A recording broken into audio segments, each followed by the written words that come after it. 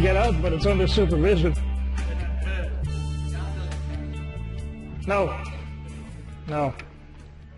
Neither does Jim.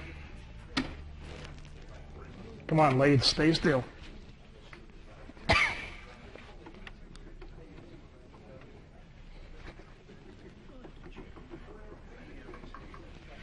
This wood is kind of wet.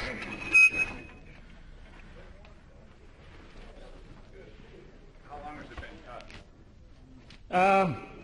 The tree itself, I think, was cut down a week ago. And this was cut off last night from it.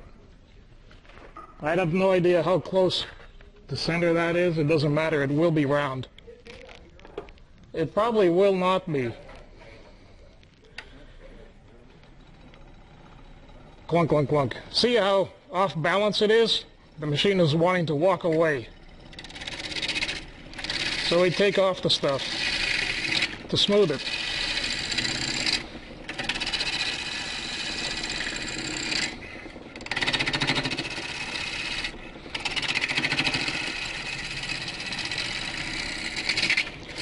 Using a spindle roughing gouge to do this.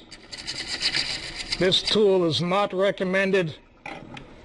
In fact, if you did use it on something like a plate or a bowl, you're looking for more trouble than you could imagine. These can break. I've heard about it. Because the mounting point on this tool is a lot smaller than the diameter and the size of the cutting edge. And it only has one purpose, working along the grain, not going into the end. I think now I can turn it up.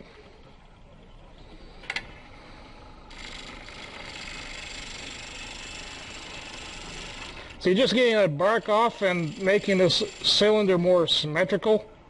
The speed can be increased and it's running smooth.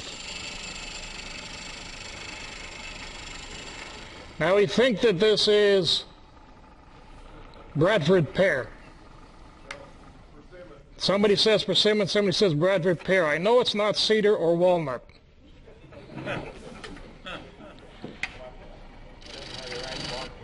No. Hey, I want to solve the query here. Were there persimmons in that pile of cut up wood? Yeah. Were they attached to the tree that you cut? Yeah. Then it must have been persimmon, or it was a double. I've never seen persimmons on a Bradford pear. Well, Bradford pear can create, it's genetic cloning. They can do that now. Use the rootstock of the Bradford pear and put a persimmon on it. This smells nice. Okay, to make a goblet, something like this, you can't really turn it in between centers because you can't dig it out. So I'm going to make a tenon on this end, put it on the other chuck, squeeze it up tight. This is wet wood. It will continue compressing even through the turning.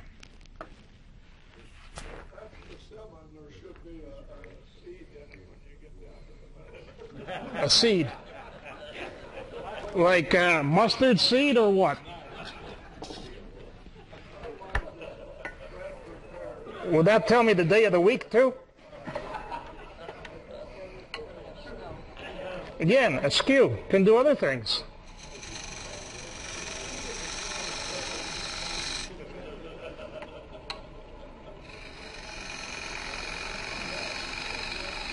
This wet wood cuts nice. Now, template, a bit too big.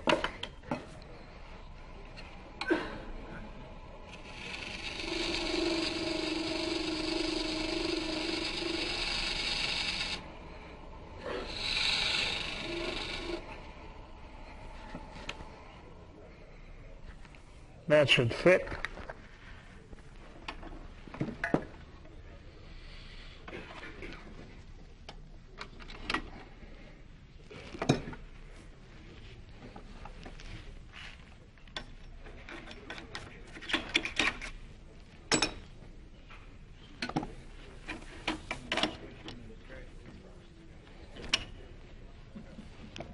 What's going in the trash can? Half the fittings on the table, exactly. It's what I mentioned a little while ago. Now the chuck in place, this piece is locked in.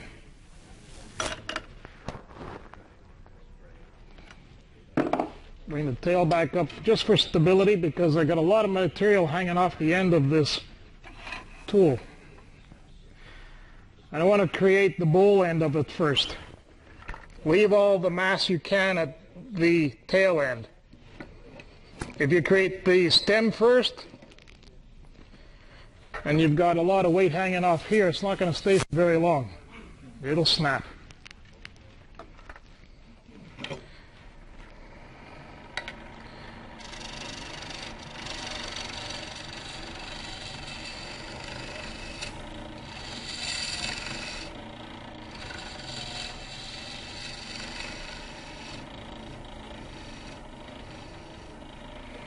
Let's see, maybe a short bowl part, maybe a longer stem.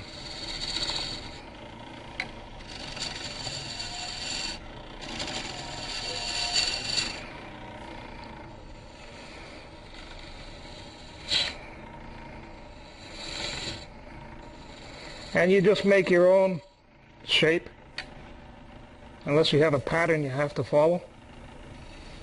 But be sure you get permission. Right, Larry? Yeah. Yeah, eh? You betcha.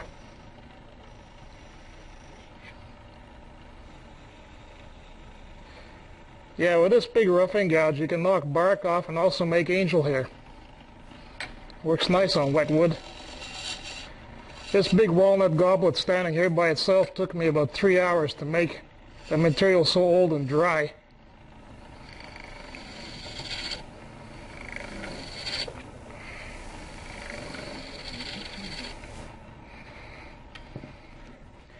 I need to work around this end.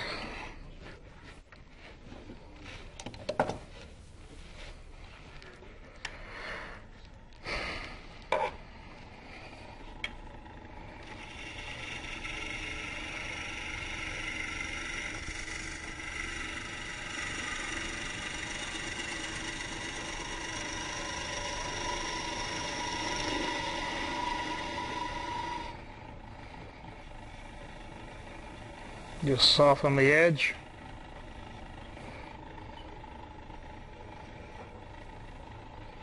And right here I want to make a little recess to put a drill bit.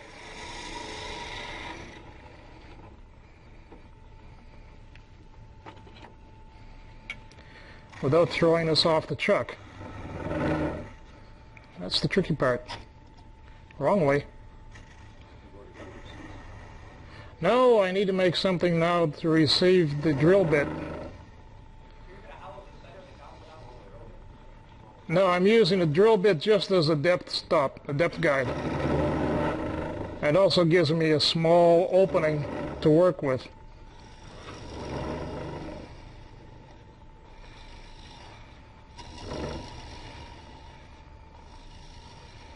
Okay. Something like that. You come out of the way.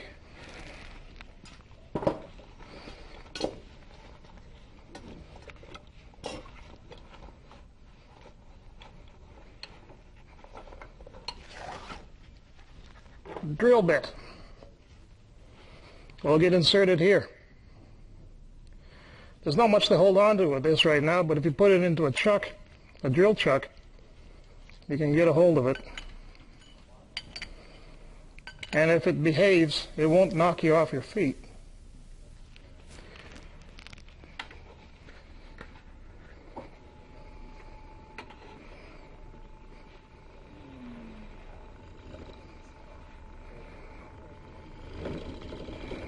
Come on now.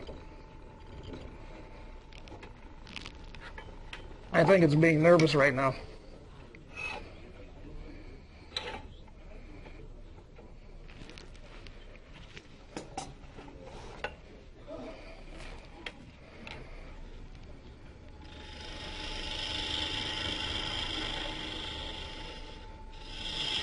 If I can't go with a drill bit, I'll use this detail gouge.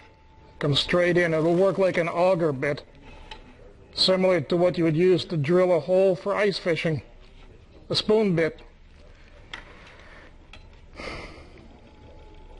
Straight in on the center. You want to figure how deep you're going to go, because that makes a difference too.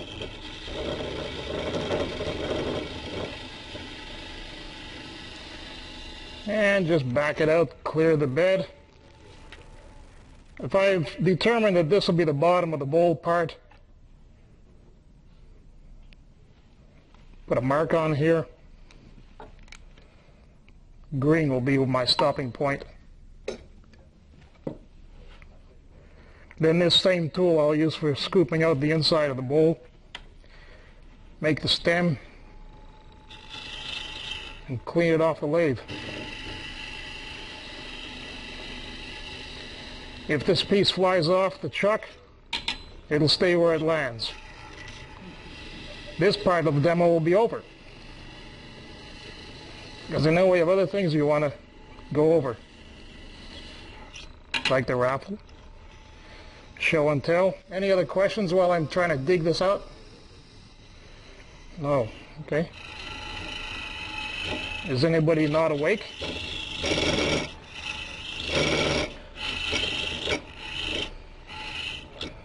You are not awake. Good. See how nice that's coming off?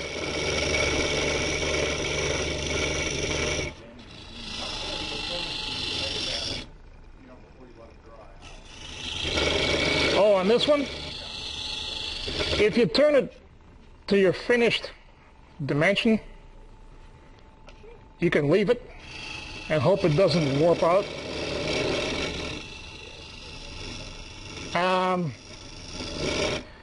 From my bowl turning, I'm using green wood, and I'll leave them sit for maybe up to 4 months at least after roughing out.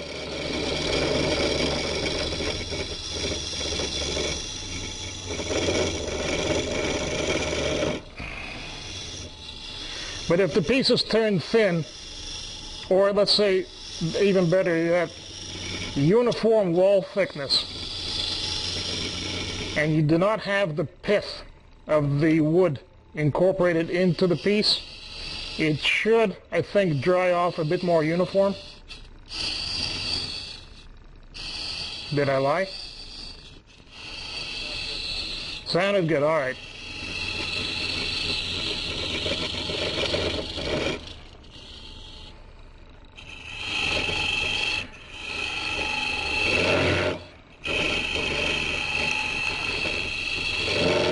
Whatever this stuff is creating a bit of a residue on the tools. That persimmon juice. You're getting near the seed. I must be, yeah. Mike, if that's a branch, don't you have the pith running right down the center? Yeah, I do. And is that going to cause a drying problem? It might, Okay. but it's fireplace time. Okay. This is just a demo. It's not intended to be kept. If it keeps, good. If not, well.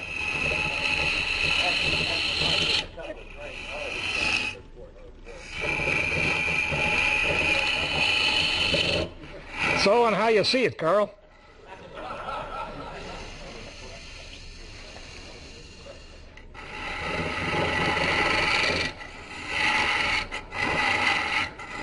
This tool has a limitation. Once it gets too far off the tool rest, it's not very sturdy. And it makes noise. Like that. And where's my green mark? Come on.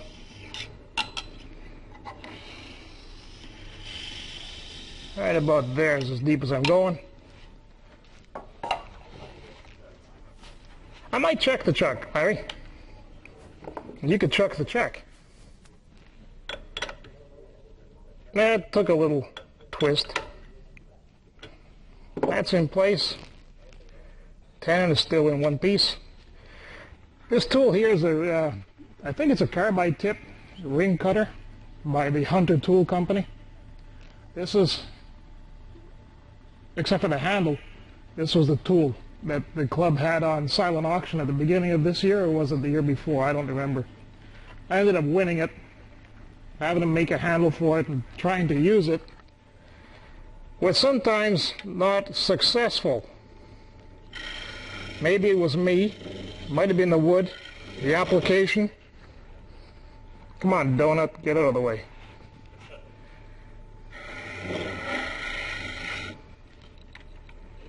And you're in the wrong place. This one. I want to see inside this thing.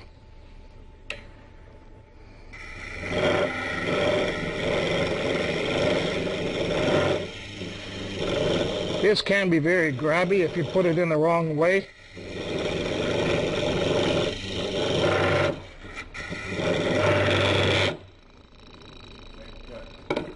Now the chuck is fine. Everything else has moved.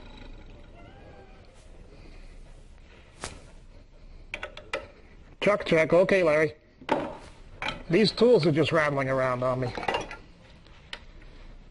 I have to remember too, the lathe that I have at home is almost 900 pounds. It doesn't dance very much.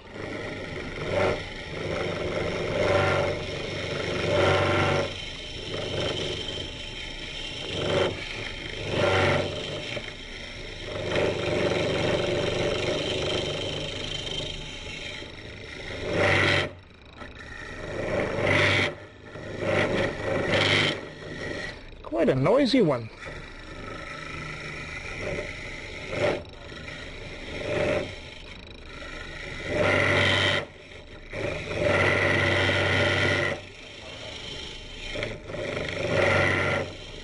I think what's causing some of this is the amount of wood hanging off the chuck.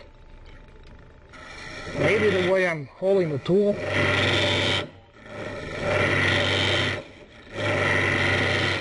That's almost aggravating. Go back to what I had. Squealing or thumping, I don't know which is better.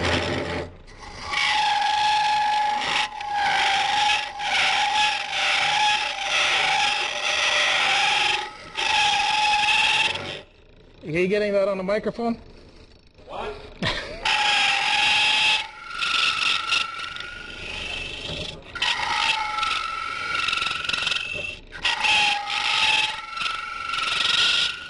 I think something isn't right. I'm not sure what it is. Ernie, I think you've made some goblets in the past. Hey, Mike, look at the end of that. It looks like John does on the top. I mean, Oh yeah, it's a textured bottom. I'll leave that there. Let's get the stem and take it off. Where is Ernie? Well, you've made goblets in the past. You've got a stem or a branch that came off of there, Right here. and that end grain, Yep. and every time you hit that, That's what's thumping me up. Oh well, I'll leave it there.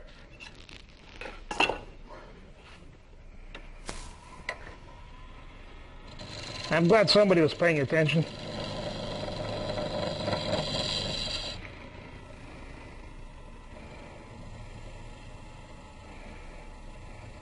And when you actually make a goblet for real, and you make the bowl part first, inside and outside, nice and shaped exactly how you want it, stop the lathe, move everything out of the way, and get your sanding material out and sand that piece. Because if you shape the whole thing and you try to sand this now with the stem this small, it might snap. Leave as much bulk here as you can. Sand all that off and then shape this and sand it till you get to the very end of it and then finish it. I'm going to finish that off the lathe obviously because it's not on there now. And I think I like this one.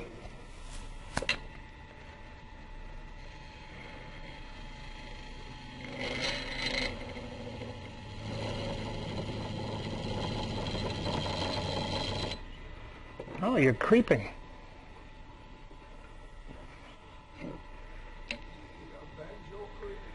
Banjo creep, yeah.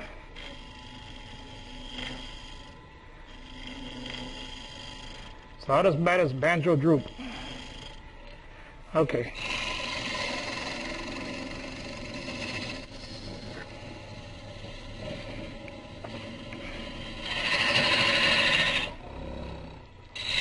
Some this way.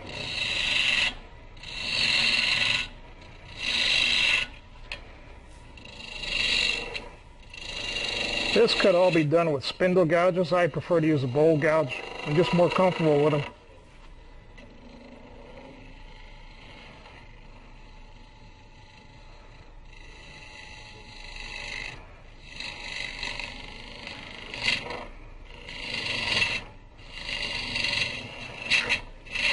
And you can make the stem as plain or as ornate if you like, with different beads and coves and other weird shapes on it. You can texture it.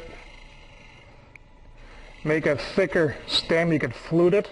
Denver did a good demo here a couple of times for the club with an attachment he made for his lathe for running flutes.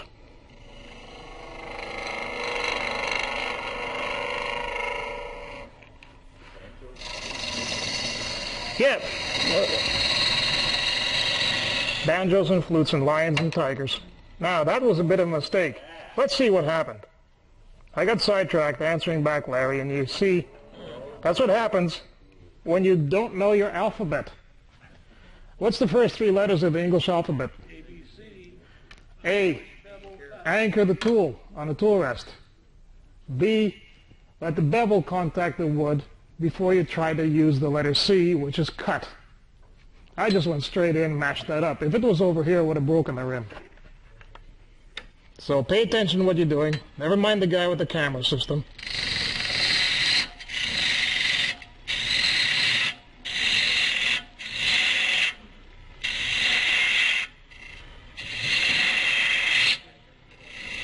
And I think what's different about making these plates and goblets, it's something that everybody could use every day, like a pen. It can be as plain or ornate as you like.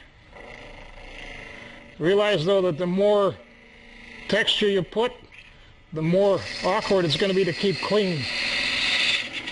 But if you sell it, that's not your concern.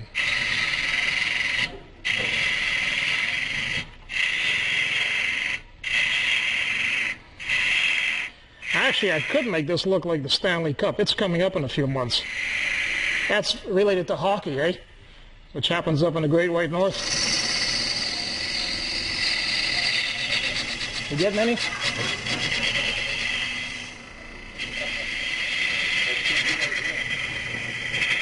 I'll have to come back in on that. Get a good bite.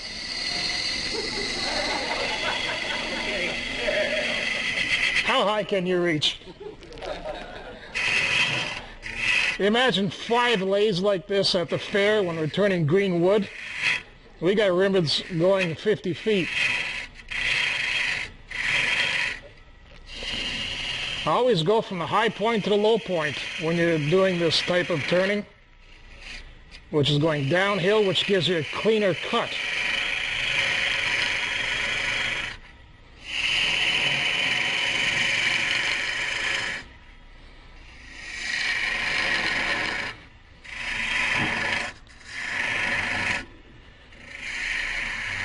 And if you look at the head of the bowl of this goblet, it's not running very straight right now,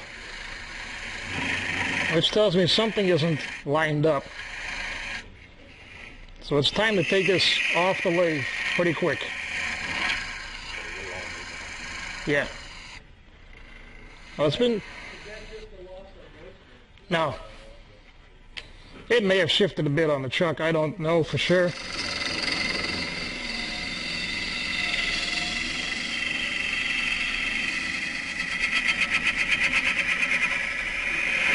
I was at one of the wood turning symposiums that the AAW puts on.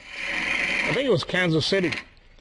I watched one demonstrator. He did something with wet wood, and he had ribbons going 50 feet. And then that piece that he worked on, he hollowed it out with the lights shut off in the demo room. He did it in the dark because he had a light on the inside of the workpiece, and that was his depth thickness gauge. He saw the same luminescence coming through. He knew he had a uniform wall thickness. Rather interesting. I've never had the nerve to try it.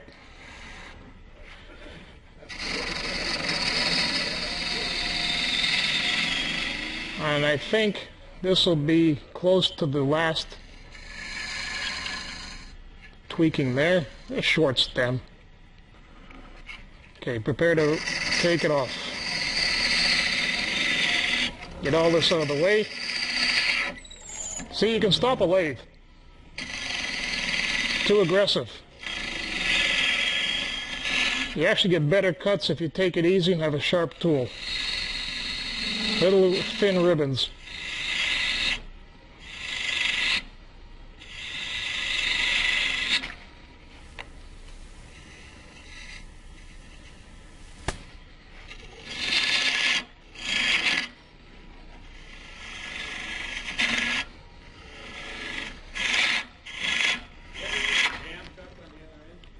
No, I have not, Terry, and I thought about that because in the bottom of these goblets I just have written free-handed my signing sheet.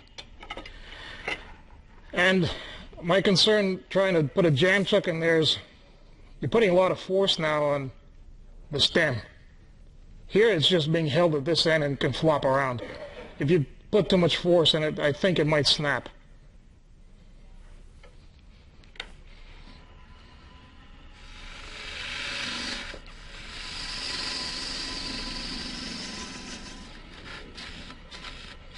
Your overhead getting this? Yep. Good. I'm using a narrow parting tool and I'm undercutting the foot. Same idea as a plate and a bowl. You don't want to have an absolutely flat bottom. You want a slightly concave. So the piece will just stand on its rim. Unless you make a bowl that's purposely made with a round bottom so it can wobble on a table. Those are fun.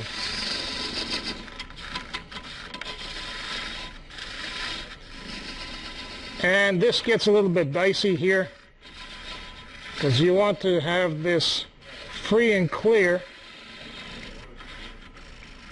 without having the piece fly off and smash on the concrete floor.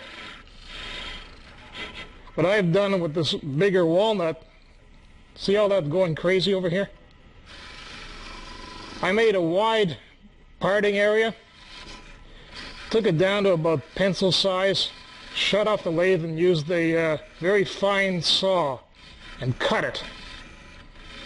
Left about 1/8 of an inch or whatever it was still attached to the base of the goblet and just sanded the daylights out of it. And after this is all done, we'll probably take a short break, I think. You're welcome to come up and look at the pieces I've already done and maybe catch a goblet as it flies off. I still have a little bit of crud here.